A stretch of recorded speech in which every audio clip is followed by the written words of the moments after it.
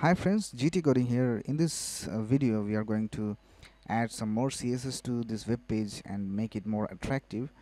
In the previous video what we have done is we have created this basic layout of this web page, and we have created 5 sections, and we have created a division for each section, and we have also created classes to identify each divisions, and then we have added CSS to those classes. So this is our CSS. We have accessed the classes by using the dot in the CSS, and we have applied some property CSS elements over here.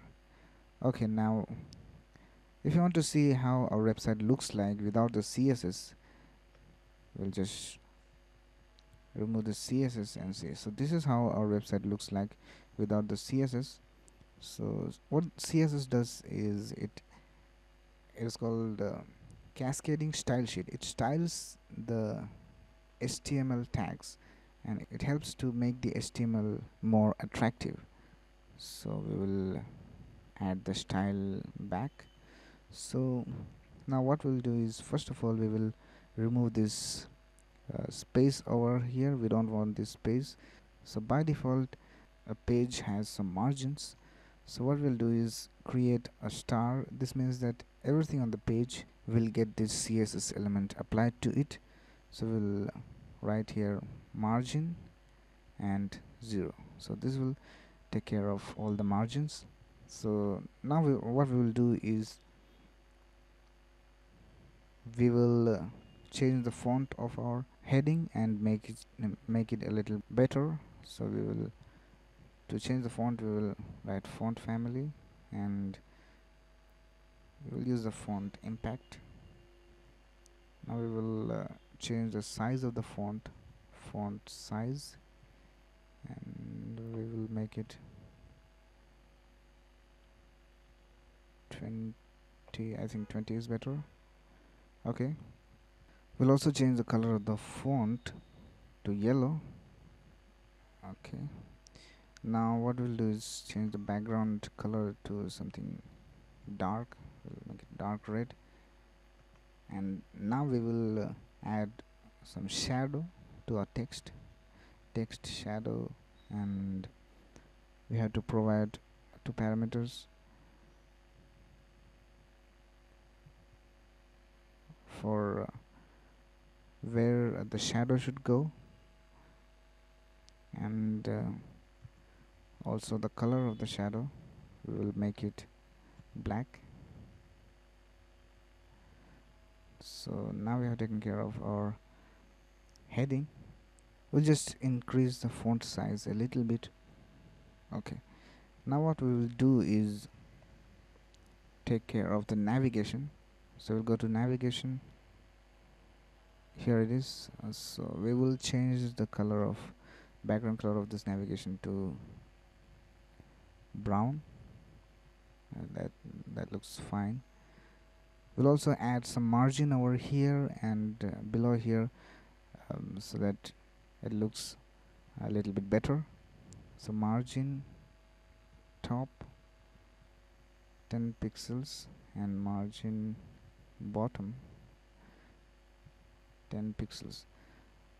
Now we will make these corners round.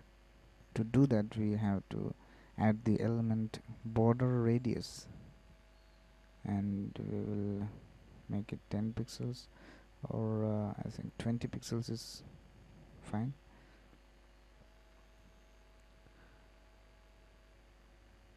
Now we will add some padding to this division.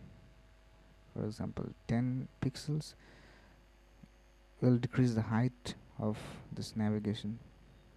30. That I think that is good enough. Now what we'll do is add some padding to the content. Padding 10 pixels, and now if you notice that when we added padding to this content, our sidebar has shifted down. The reason is that when we add padding of 10 pixels to this content. 10 more pixels will be needed for this content to stay here, and what we have done is we have given 400 pixels to content and 200 pixels to the sidebar.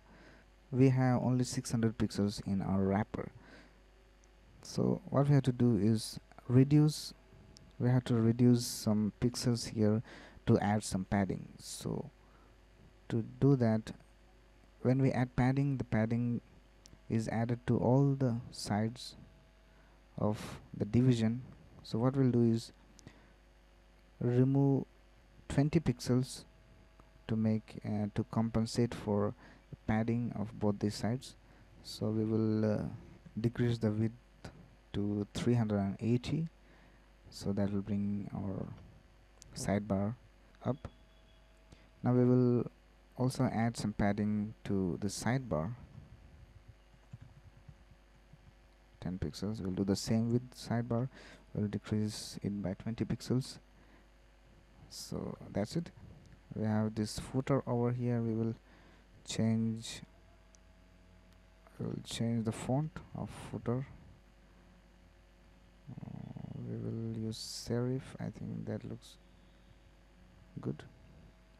We'll change the font size to 15 points. Okay. We will also decrease the height of our footer. It is okay, 30 pixels looks great. Now what we will do is create a new class, create the style for a new class that we have created called title, and font family is serif, and font size 18 points, and background black, and color of the font to white. Then we should add some padding over here. Now we want this black background to cover the whole width of our content. So what we'll do is write display and block. Okay, now we are done with that. So now what we'll do is add style to our paragraph. So for paragraph, I think we want some margin on the top. So margin top is 10 pixels, and we will change the font family to Georgia. Now we'll also add some padding, 10 pixels. That looks fine. I think we will decrease the margin top to 5. Yeah. Okay, now we have added that. Now the last thing that we want to do is create a navigation bar. We will create the navigation in the next video. So if you like this video, click on the like button. If you have any questions regarding this tutorial, you can ask in the comments below, and subscribe to this channel to get notified about the latest videos. Thank you for watching.